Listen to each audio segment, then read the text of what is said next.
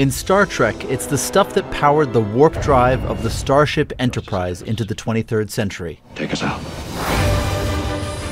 But antimatter isn't fiction, it's real, and it's one of the greatest puzzles in our universe.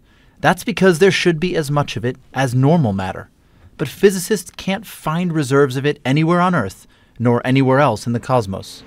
It can only be found in extremely tiny samples made at incredible expense here, in Earth's largest particle accelerator, the CERN laboratory of Switzerland.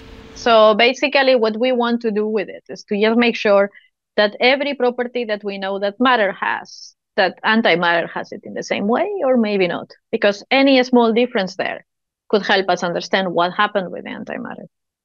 In 1928, British mathematician Paul Dirac discovered antimatter in an equation.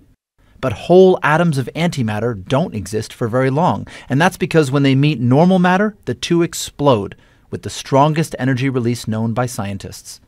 If both had been created in equal measure during the Big Bang, the universe would have ended as soon as it began. So there's a big mystery because half the universe is gone. So it's an interesting question in itself. For 2 decades, scientists at CERN have been making whole antimatter atoms. They want to find out how they work, but mostly they wanted to drop them to see if they fell upwards, opposite gravity's pull. Because if they did, it would have thrown physics into crisis. It would be an enormous revolution. It means we don't understand physics. We don't understand nature at all.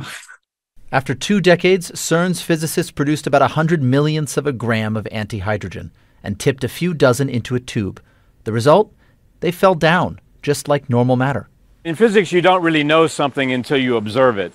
So this was the first attempt to actually observe that.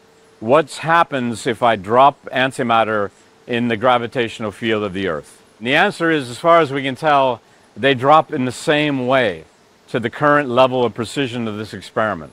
Galileo, Newton, and Einstein vindicated. And no antimatter spaceships for us anytime soon. Colin Baker, Al Jazeera. Make sure to subscribe to our channel to get the latest news from Al Jazeera.